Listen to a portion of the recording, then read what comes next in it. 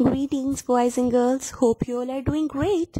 Today I've come up with a science lesson, but before we start, all of you, have you seen beautiful and colorful butterflies flying here and there?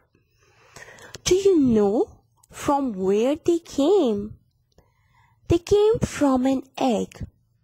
It all starts when a mama butterfly lays an egg on leaf of a plant. After a few days, a small caterpillar came out of this tiny egg. This caterpillar is so hungry that it starts eating leaves and grows its size.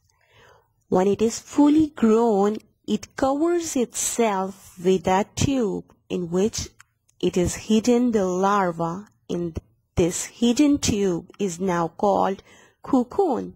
In this tube, caterpillar is converted to a colorful butterfly which comes out with its beautiful wings to fly between dancing flowers.